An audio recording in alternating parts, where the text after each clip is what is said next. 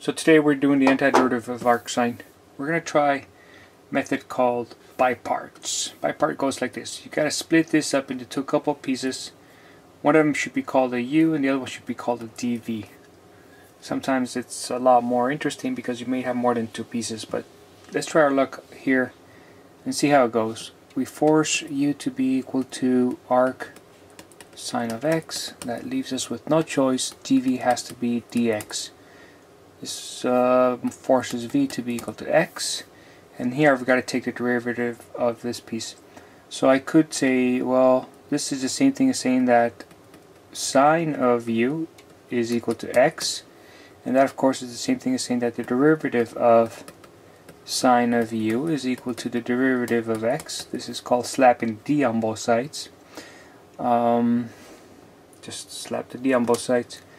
This becomes cosine of u, differential of u is equal to dx, and of course from here we get a little dictionary part where if the angle was u on the right triangle, reference triangle, the ratio would be x to 1. That would be this ratio, the ratio of opposite to hypotenuse.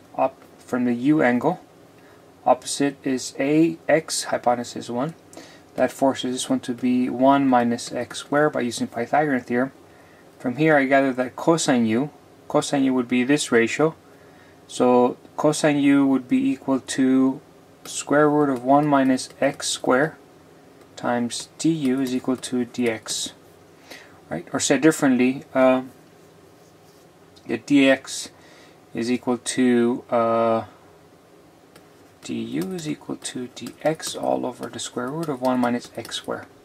Alright, that tells me what the du is, and that tells me what the dv is. Together, these two things go like this. We say that the integral of u dv is equal to uv minus integral of v du. That's the by parts formula. We proved that on a different video.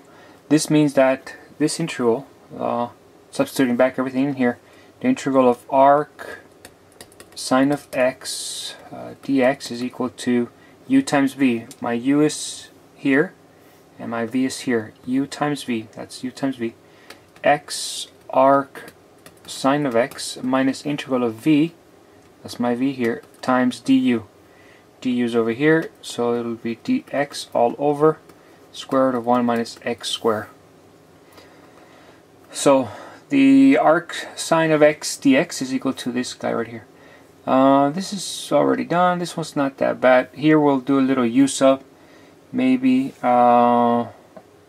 we could go with a little, we'll go with a little red. We'll make u equal 1 minus x squared. That forces du to be negative 2x dx.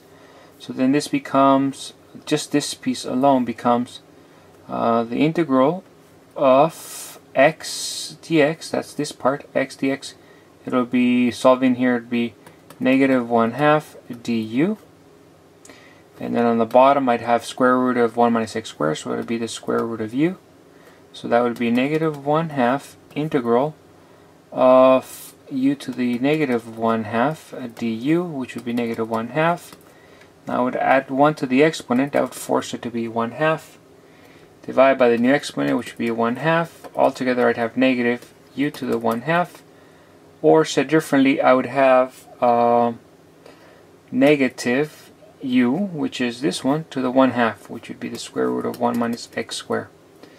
So put all that together and we get that the integral is the integral of arc sine of x dx is equal to x arc sine of x minus this whole thing, which is that. So it's plus the square root of 1 minus x squared plus a constant.